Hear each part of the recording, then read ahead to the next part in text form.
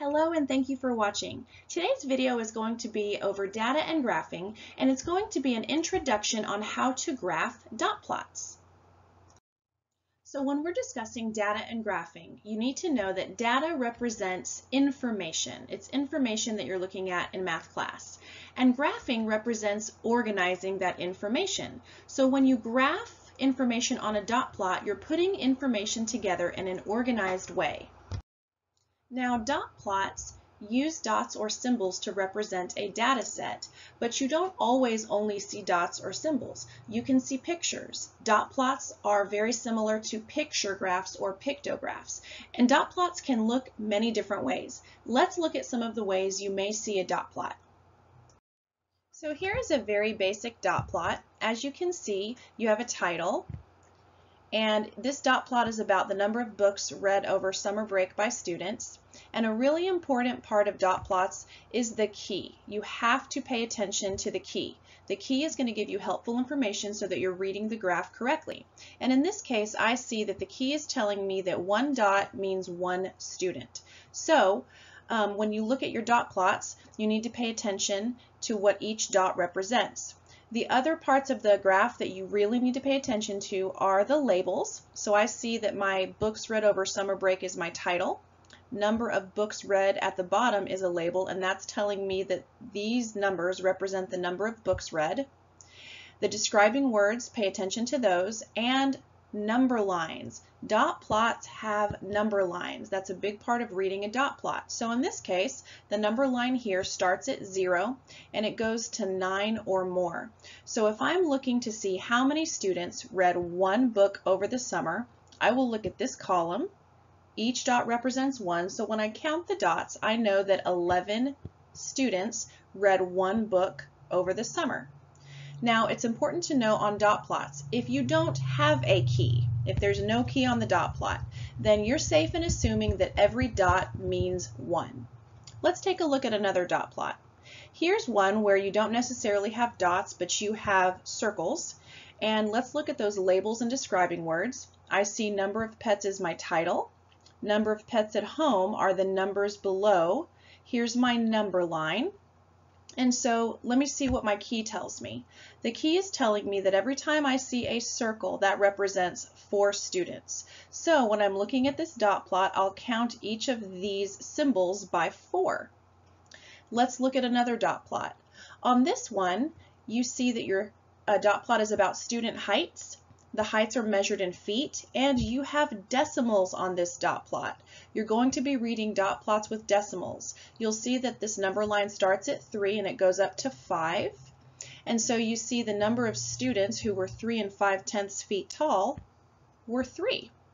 Let's look at one more dot plot on this slide. And this one is also read using fractions. You're going to be reading dot plots that include fractions. And this one, you can see, is counting by halves. So it starts at 0 and it ends at 5, and each increment is counting by halves. Let's look at a few more examples, and remember to keep these things in mind whenever you're looking at dot plots or graphs. Here is a dot plot where it's not dots at all, but it has stars or symbols, and you see your number line, and you have money represented counting by tens at the bottom. On this dot plot, you see that you don't have dots at all, but you actually have pictures, and this one is about coffee consumed, and you have pictures of coffee cups. And here's your number line and the range. So the number of ounces consumed by teachers are 0 to 5 and 6 to 10. So that's how that number line is counting. Another example of a dot plot that you may see is this one. Now this one stands out because the dots are not moving bottom to top or vertically, they're moving left to right or horizontally. So you'll often see dot plots where the dots are moving bottom to top, but you won't always see those. In this case, this one has the dots moving left to right. And it's also missing some information. You're missing information on this dot plot, so you may encounter some of those. And then one more example of dot plots that I'd like for you to see is this one.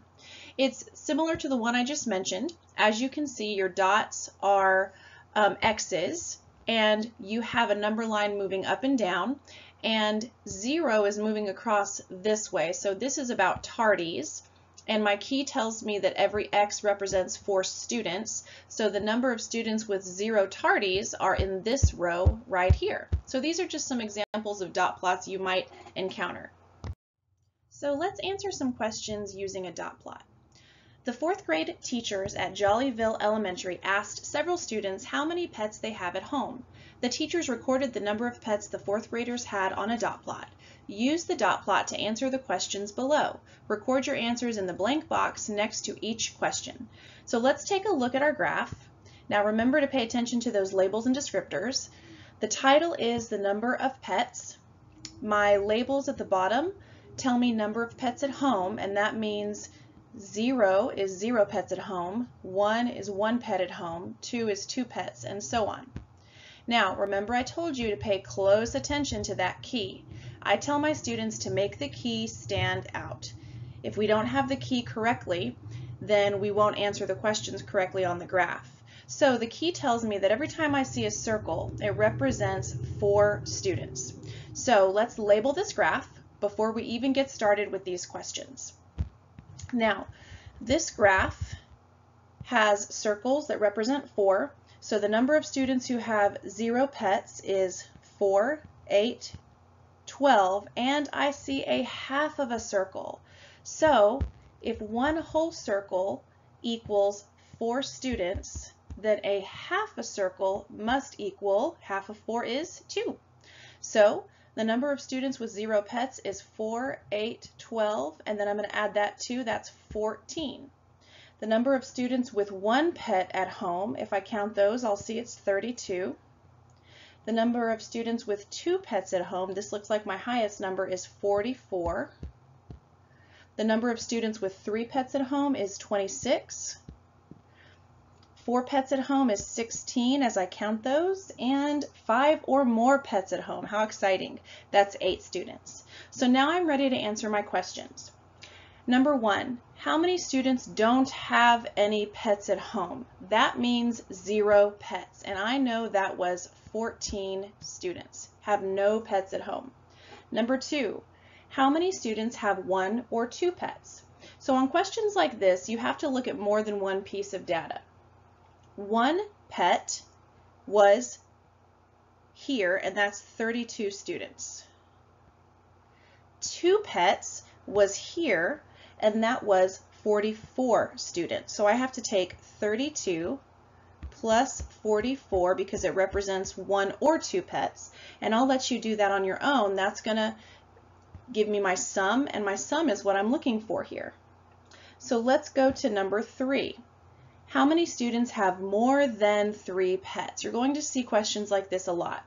So I need more than 3, not including 3, but more than 3. And I like to do things like this to put a bracket around the data that I'm looking for. So here would represent more than 3. And I know that that's 16 students and 8 students. So when I add those together, I get 24 students have more than 3 pets. Let's look at number 4. How many pets did most students have at home? Well, that one's an easy just observation. Which one of these has the highest number at the top? And that's going to be your answer. And number 5, we kind of answered this already. What does the symbol, and here's your symbol right here, what does that symbol mean on the dot plot?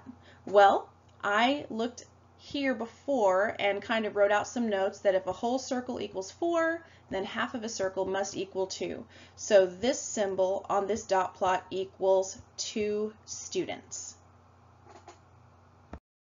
I hope this video over dot plots was helpful. If you'd like to see my other graphing videos, please like and subscribe to my channel. And if you're interested in any of the products featured in this video, please read the description box below. Thank you for watching.